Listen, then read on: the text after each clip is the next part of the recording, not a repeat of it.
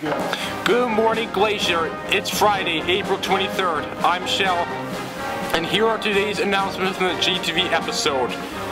I'm sure most of you have heard that Mr. Auers will not be back at GHS next year. We caught up with him for this update. I think this is servant leadership that we have here as a student body and as a staff. Everybody is looking out for each other and helping each other and serving each other, whether it's each other in the school. We look to help serve in the community with Salvation Army, the Giving Tree, and certain food drives and activities that we do, and also other schools. We supported the Billings school districts and other schools within the area, and just to being able to be servant leaders and serve others in all that we do, and feeling good about that because we just want to help. I don't have one. I look back at the beginning of the year and how everybody, the students and staff came together to get the campus ready and beautify it for the opening and welcoming everybody back. And to, the things that we've done through the year with this, the students and the staff just working together through the COVID issues and the hard times that we've had with that. And, we looked at, the scholar ceremony. We were able to celebrate that. We just had a great prom, and I really look forward to just celebrating the end of the year with graduation and just bringing that together and just celebrating the great things that we've done this year and made it through. Well, it's just been a great opportunity here. I just really appreciate everyone's support, even though it was only for a year. I hope that it just brought a lot of good, and we were all able to work together through it. And just looking forward to obviously being with my family. Me and my wife have been back and forth every weekend since the beginning of the year, and it's just been a tough transition, but we look forward to being together and celebrating the birth of life and having a child in November, and we'll just go from there.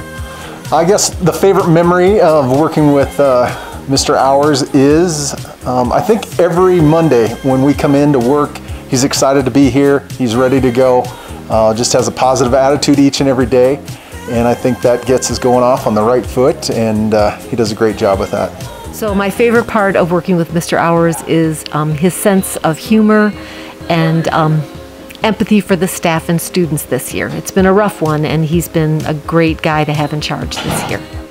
We'll miss Mr. Auers and just his friendly attitude, the way that he interacts with students, the way that he interacts with our administrative team.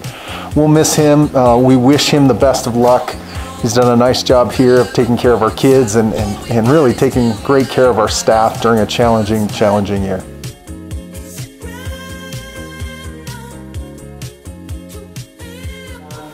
It's Friday, which means it's time for the GTV Athlete of the Week.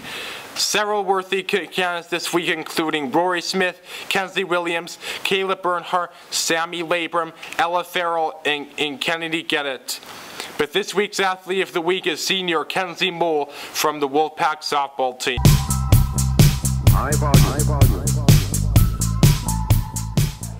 The Capital game for us went really well. We got off the bus and played amazing for being our first on the road trip. I hit 3 home runs out of my 4 at-bats, and the last time I went up to bat, they intentionally walked me, so I was a little sad, but. So one thing we have always known about Kynzie from her freshman year is that she's extremely talented, and she works really hard both in season and in the off season. But as she has developed as a player in our program, she's just continued to develop really strong leadership skills to motivate her teammates, and continues just to be a really dominant presence in the state. I'm going to play for the Grizz next year, so I practice every day with the Glacier team, and then me and my dad practice catching every day after practice for about an hour, and then I hit almost every weekend. So Kynsie's a great leader. She really steps up and inspires her teammates to do better, and she always brings a really high level of competitiveness to the team as well, and she's pushing us to really just be our best selves. The goals for this season are obviously to make it to state, and I think we will do some damage at state. We have a pretty good shot, and then the rest of my goals are just to have fun and be a good teammate. Congrats, Kynzie.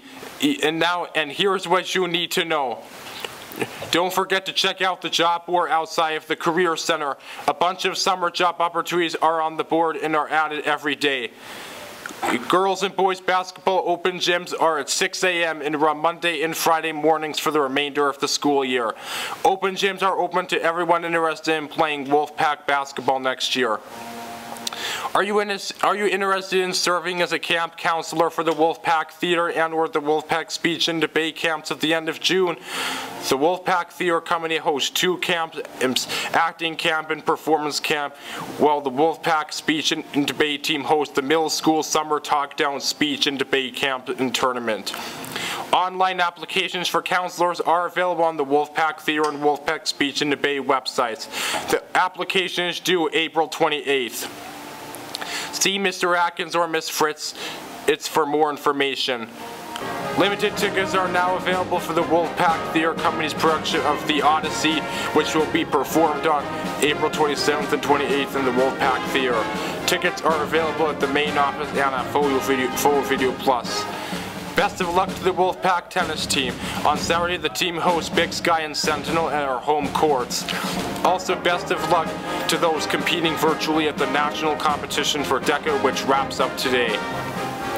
All the announcements and GTV episodes can be found on the school website. Thanks for listening, and don't forget to respect yourself, respect others, and respect the building. And remember the 3 W's of the Wolfpack way.